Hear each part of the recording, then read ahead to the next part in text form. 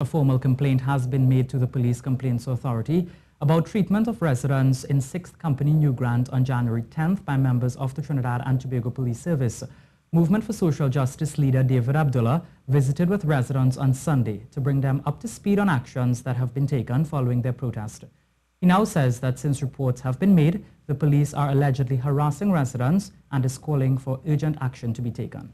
We cannot have a situation where investigations may be taking place and the police officer who is being investigated is still on the job and using or hiding behind the uniform and his power to harass and intimidate residents who have made a complaint against him. That is absolutely unacceptable. Absolutely unacceptable. So we are calling on Acting Commissioner Stephen Williams. I think you're on your 12th acting appointment. Well, several villagers were injured when a high-powered hose was used to disperse them during the protests. This is being used as the basis for their case to the PCA. One such resident, Joycelyn Neptune, said she had to have surgery for her injuries. The doctor sent me to San Fernando Hospital to see an eye doctor, and I went there on Ward 8.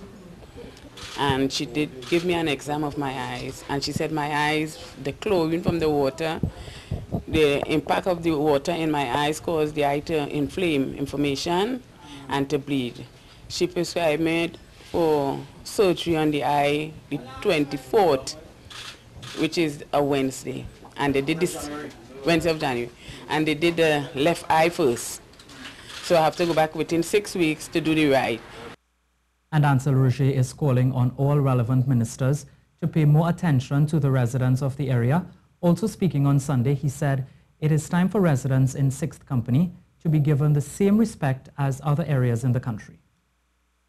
With respect to the roads and the landslides and the water courses and the houses that are being eroded as a result of poor drainage and all of those things, and treat 6th Company as he would treat all the upscale communities and so on. Give 6th Company the priority that he would give the Kirab interchange and come and treat with the residents in a manner that is befitting of people. You are people too, and your life and your livelihood matters. But it seems that for some people, once they are in office, who put them in office, they don't matter. And we have a serious problem with that.